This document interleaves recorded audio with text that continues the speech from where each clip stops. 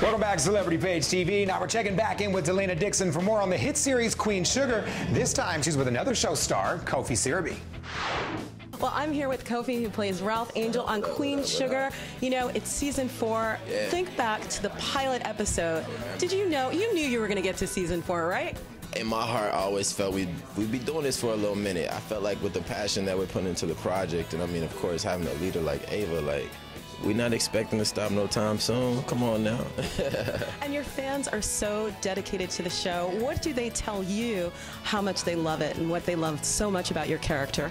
It varies, man, from inspiration to, you know, sometimes frustration. You know, like we're carrying so much emotion on a day-to-day basis, and we're in people's houses every day. So you start to feel like family. You've been playing this character for 4 seasons. Yeah.